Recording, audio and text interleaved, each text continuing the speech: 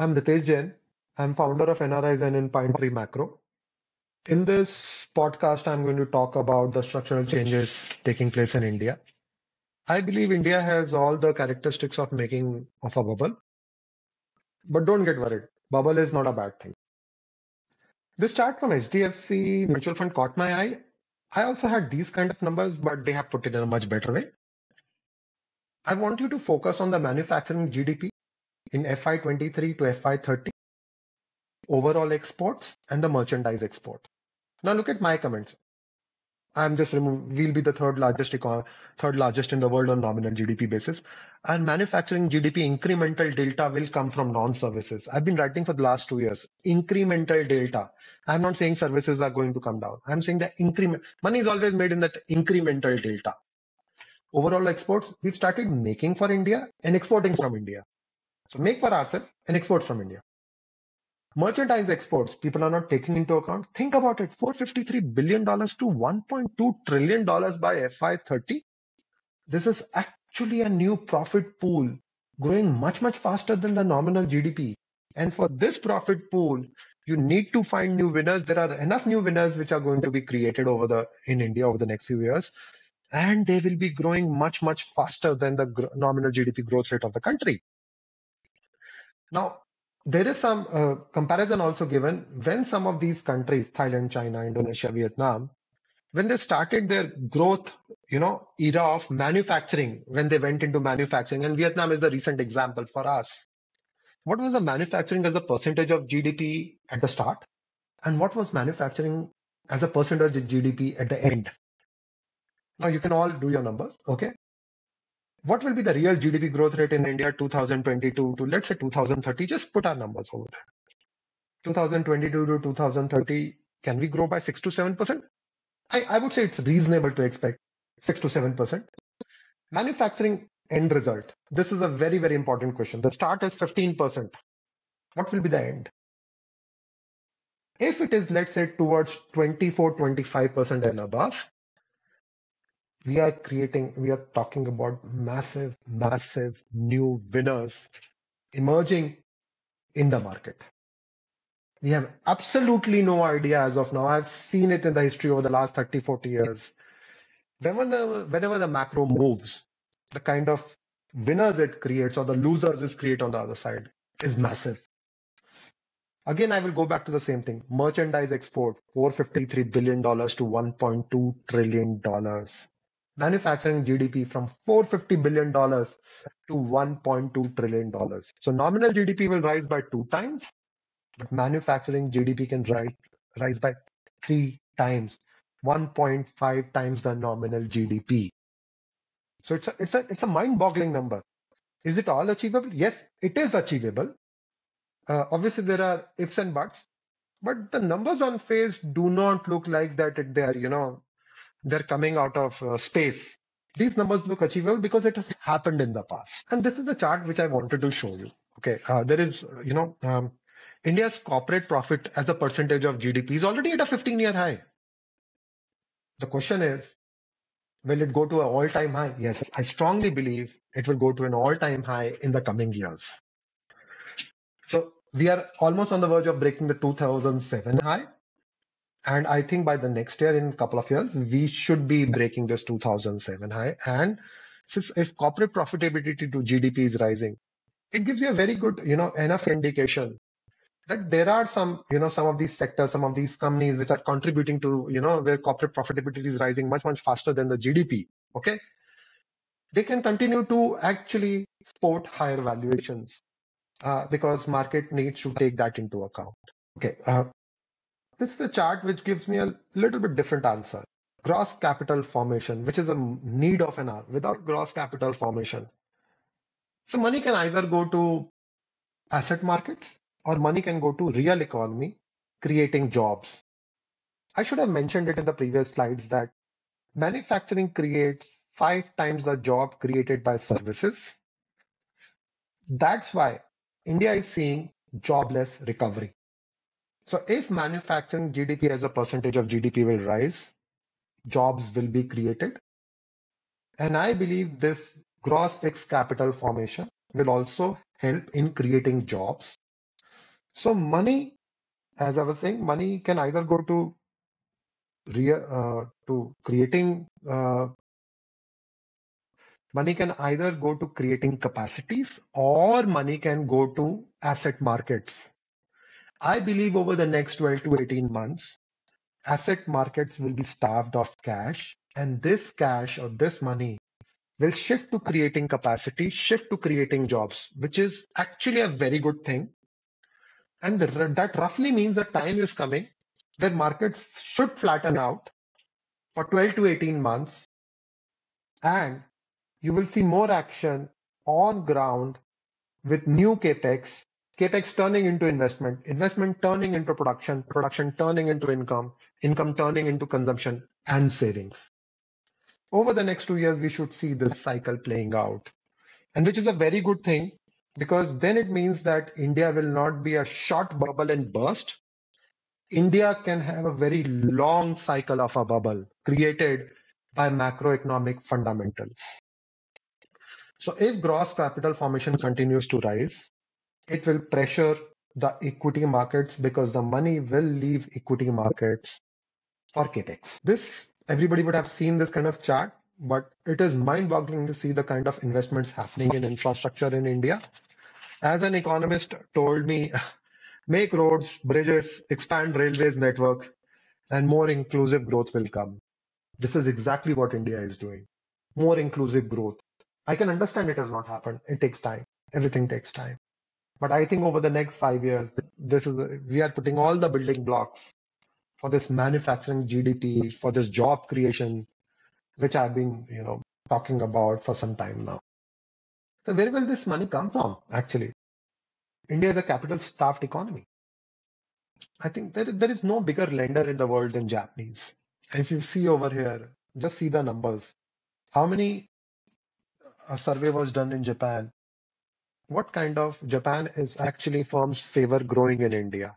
The largest favor they have is among all the globally is actually growing in India. It's not only the Japanese firm, it's South Korea, which is becoming age very fast. They want income earning assets. They are investing in India. Canada, as I said, is investing in India. So they will be investing in real economy. They will be investing into financial markets.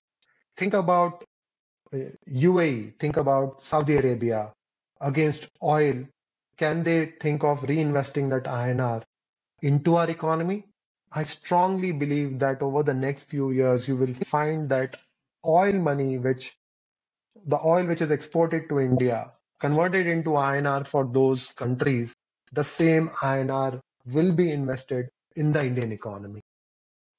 I just showed you the chart of Japan because Japanese firms are just largest because they're the largest pool of savings in the world. But please understand that you cannot have manufacturing without cheap and reliable energy. In fact, I do not even know there is no costly energy rich country in the world. You need to have cheap energy and a reliable energy. For that, I do not mean coal alone. You have to transition away from coal. But without energy transition, India will not be able to achieve its dream of becoming a manufacturing powerhouse or getting people into or inclusive growth with job creation. I just wanted to put these two articles in front of you just to tell you the size of the opportunity which is staring in our face. Clean energy investment of $500 billion, renewables $385 billion. All of this is also, gels into my theme of electrification, that without electricity, without a cheap and reliable energy and electricity and grid, it will be very difficult for us to become a richer nation. Finally, we've realized that the best cheap and clean and green energy is nuclear energy. So just for information, there are 60 nuclear power plants under construction in the world. 26 of them are getting constructed in China. 7 of them are getting constructed in India. 2 are getting constructed even in Bangladesh. 0 is getting constructed in US, but they've just changed an act. They've just cleared an act which is going to President Joe Biden's desk to sign. where they are going to actually promote nuclear energy even in US. So I strongly believe, and even in India, we had years of talking about nuclear energy, but because of some vested interest, India could not increase its, India could not increase its energy supplied from nuclear energy for the last few years. But those things which are hampering India's nuclear energy supply are actually getting melted away and they are being sidelined. So India is going to be putting lot more new capacity, which you can see under the planned and the proposed one under India. Again, I had to put a little bit over here because I had to, comment that if I were to ask you today, do you know which country produces largest number of nuclear engineer in the world? Your answer would be United States, China. Actually, it might be China or United States. Actually, the answer is India. Per unit cost of production in India of nuclear energy is actually one-fourth of that of US, and it is even cheaper than that of China. So why we have not been able to build our nuclear energy is a mystery to a lot of people. It's not a mystery to me, simply because I knew that there were a lot of vested interests. We did not want India to become self-sufficient in power production. But all these things are now changing. After crude, electronics is the second one which gives us heart attack, heartache actually, because of the kind of deficits which we have due to electronics sector. 25% of all our deficits come from electronics after crude. So there are a lot of charts, but I'm very, this is one of the success stories of India, PLI schemes. 10 years back, Apple used to be making possibly refurbished phone. No, not even refurbished phone actually. 2017-18, they started making refurbished phone in India.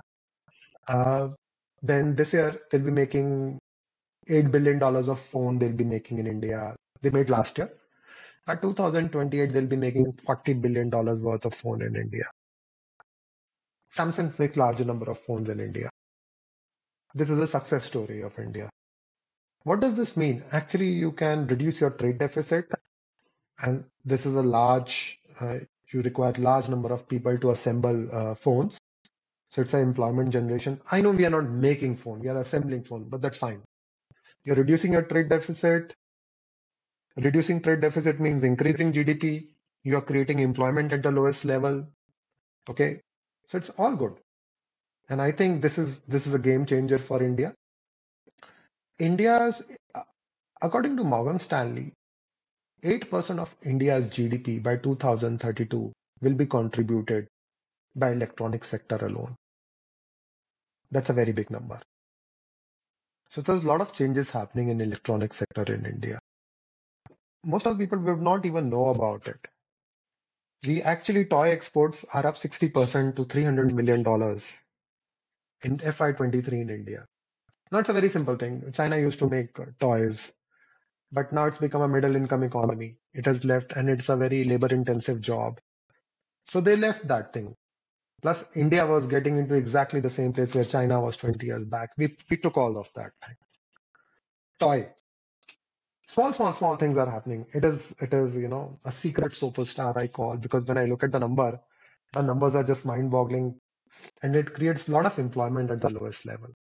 So this is one more sector, might be a smaller sector, which is again seeing a lot of changes in India. Who would have thought this thing a few years back? Defense. This is again one of my favorite ones.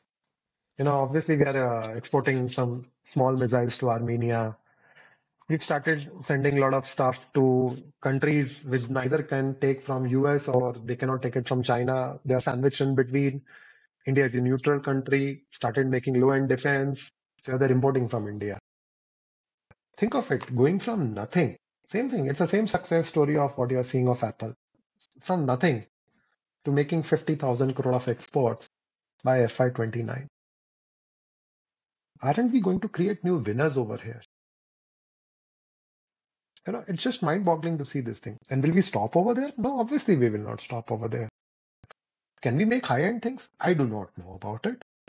But we can certainly make low-end things. We can certainly make some bullets. Okay. because we are exporting those bullets to Germany. I know that thing. Uh, there are some basic small missiles which are being exported to Armenia. This is how you start. This is actually how you start. So we will be reducing. We are the second or third largest importer of defense goods in the world. So now we'll be reducing our imports of defense. And on the other hand, we'll started exporting at the smallest level. Reduction in import is increase in GDP. It's very simple.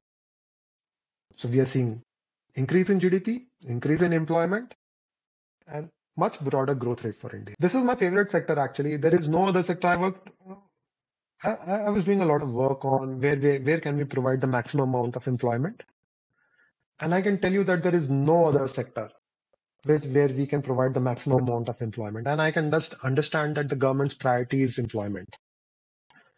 So this is a sector I would keep it in focus for the next 5 years at least, simply because of the government focus on employment generation. Okay, this is one where AI cannot come and uh, mm, have AI cannot disrupt this particular sector. So we can divide the tourism into three parts: religious tourism, leisure tourism, and medical tourism. You can already see the medical tourism 2023 was what, $10 billion. By 2029, it will be $25 billion, 2x, 2.5x. This is creating new level of winners. Unfortunately, a lot of them are in private equity hand, but this is creating new level of winners. This, wherever these hospitals, these facilities will be created, it will create the entire ecosystem of places around them, develop around them. All those tier 2, tier 3 cities where all these things will be created, medical facilities will be created. A lot of job creation will happen on the medical tourism side. I'm pretty sure after Ram Temple, we are talking about a lot more about religious tourism to India. Number of tourist arrival have to go up. I'm not having the numbers in front of me, but number of airports we've doubled in the last 4 or 5 years. So we are creating the basic infrastructure required conditions for tourism in India. So this keep an eye on the sector. And I just realized that uh, NSE has just launched a Nifty Tourism Index. So this is interesting development which is happening from the exchange also. AI, no discussion is complete without AI. This is a very important thing that we generate 20% of the global data, but the global data center capacity share, we have only 3%. How many of you are okay having your data being kept in outside your jurisdiction in some other countries where AI is getting trained on your data and is getting getting improved based on your data? I think more and more governments are realizing that data sovereignty is required. So this is going to be a very big opportunity where I believe over the next few years, Indian government or any other government will insist on having data being kept in their own jurisdiction. So the entire this is an underappreciated investment opportunity in data center. The entire ecosystem of data centers. Keep an eye on this thing. This will be going to be a massive thing. And as per BOFA, India's GDP gain from AI is expected to be second highest to China. Although I do not have any idea about what it will do to employment, but at least on the left side of the data generation data center capacity, I believe there is a very big investment opportunity. Uh, I keep on hearing that foreigners are FPIs are selling Indian equities. Actually, they are selling yesterday's winner. They always used to own a very large quantity of banks and IT services in India. Banks, at one point of time, BFSI plus IT used to be 55% of the benchmark. So and even on that, they had a very disproportionate share. So if India is shifting from services to incremental manufacturing GDP, wouldn't it be right to see that they will reduce their stake or increase their overweight? Oh, sorry, reduce their overweight in BFSI and IT sector? And that is exactly what they are doing. They're not selling India.